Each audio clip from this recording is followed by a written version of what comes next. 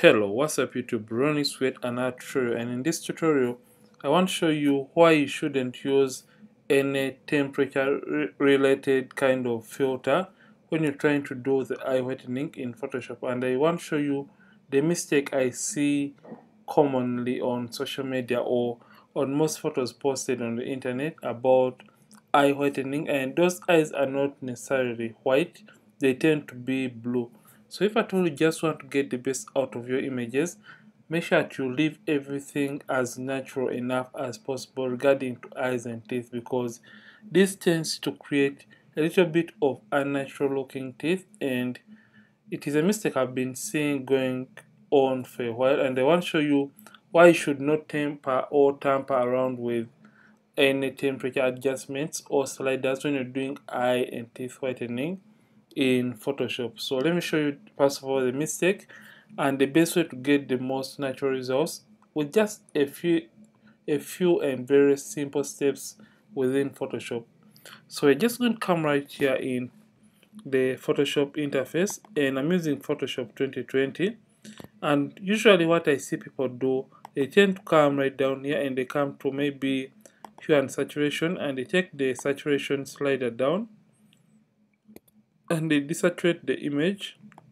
And after doing this, they come to photo filter and they come to calling filter 82 and they apply this filter.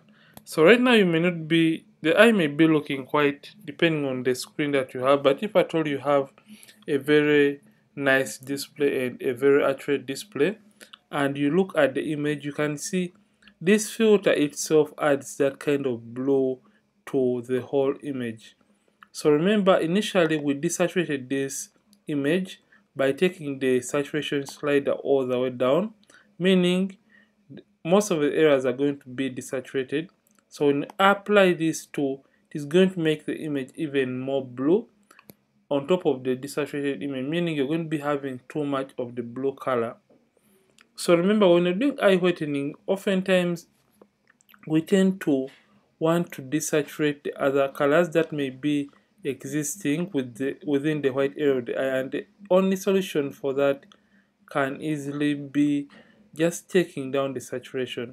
So most of you tend to do this, and maybe you just come and you click on both layers and you group them, and you hold down alternate on the keyboard and you click on the layer mask icon and you invert that selection, and you simply get your white brush and you just come and you paint in that, or what you call as the eye whitening filter, to your eye or the teeth in this case. So just come and you paint in this, and this may be looking, may look great depending on the screen that you have.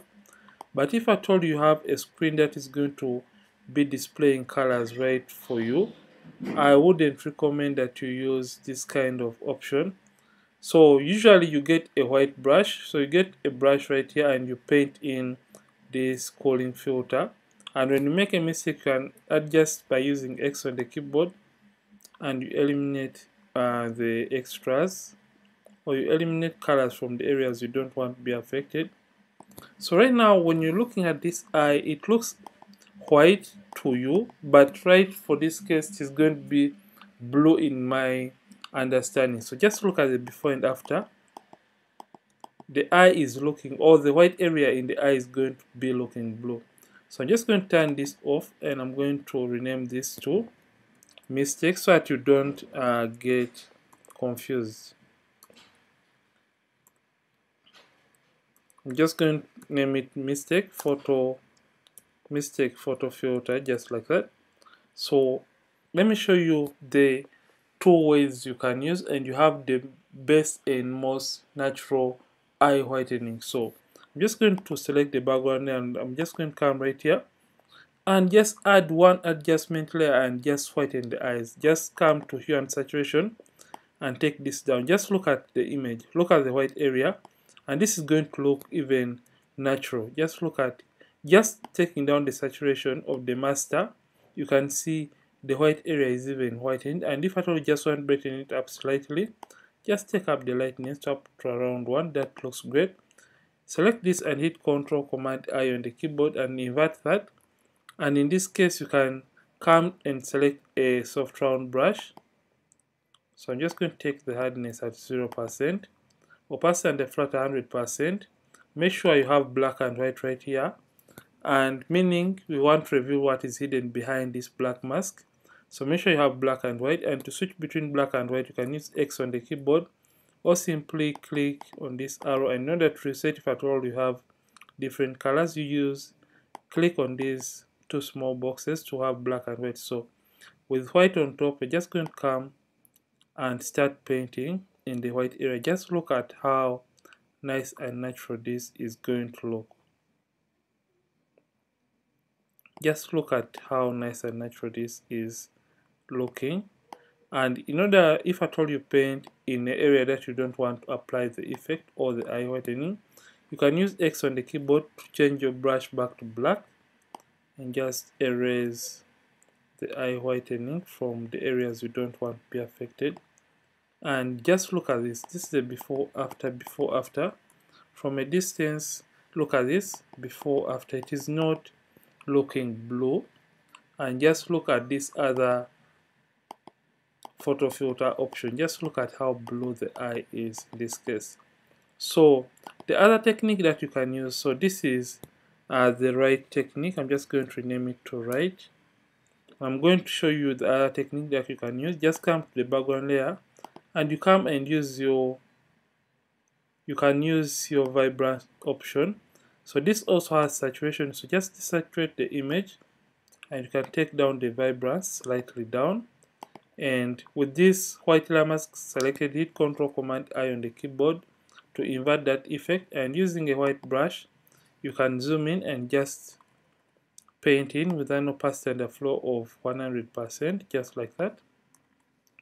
You can come and paint in your eye whitening effect in the white area, and this is also going to produce or give you natural results, and you are not going to be having a blue and maybe blue teeth and also white teeth. So just look at this. This is the before after. Just look at how natural the eye looks in this case. This is the before after, and look at this before after. These two methods are natural, but just look at when we just use a photo filter within our eye whitening group. Just look at how blue and unnatural this looks. So I would recommend that you stop using and applying that cooling filter 82 or that blue filter within your eye whitening action if at all you want to have the most natural results in Photoshop regarding eye and teeth whitening. So this is it for today's tutorial. I know it has been a little bit simple, but I just want you to understand that we are whitening eyes and not trying to make them blue and robotic at the end of the process of eye and teeth whitening. So if at all you have been using that, make sure to correct that mistake and you are going to be having better and natural results regarding eye and teeth whitening within Photoshop. Ronix from Ronix Photography. Thank you for watching. I'll see you in yet more amazing tutorials, and don't forget to also keep practicing, keep creating and correct those mistakes, and you'll be a great photographer and retoucher out there. And I'll see you in the next one.